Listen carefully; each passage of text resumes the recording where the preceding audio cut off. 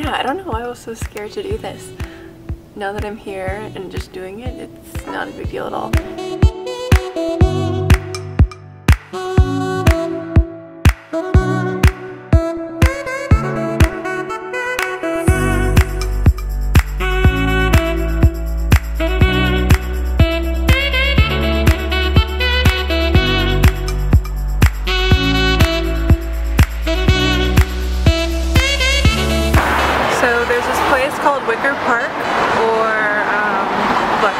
And I think I like it even more than I like the rest of Chicago.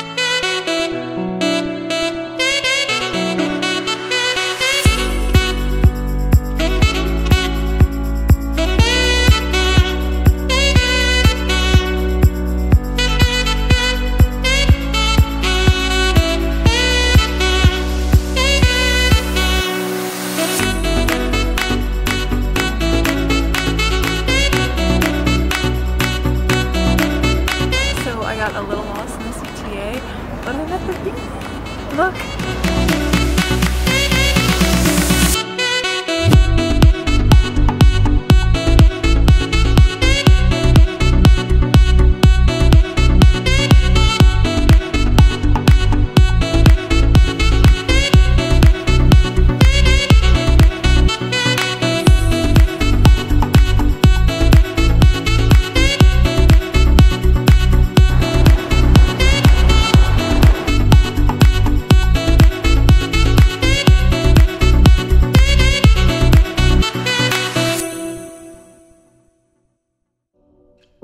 So I just got to the hostel and it's actually pretty nice.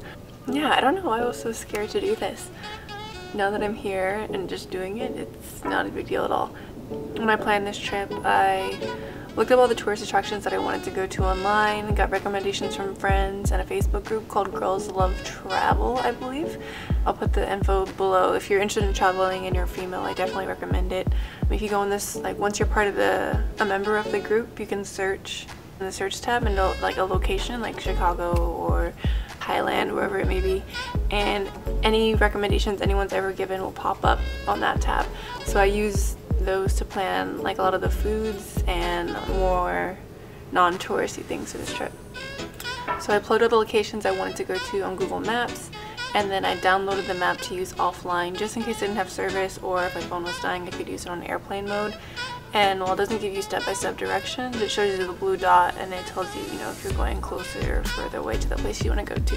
So once I had everything in Google Maps, I planned my trip around basically locations. My biggest worries were I am not good at public transportation. I do not know how to navigate myself at all. I got lost. I think I took the wrong train only 3 out of the 5 times I took it.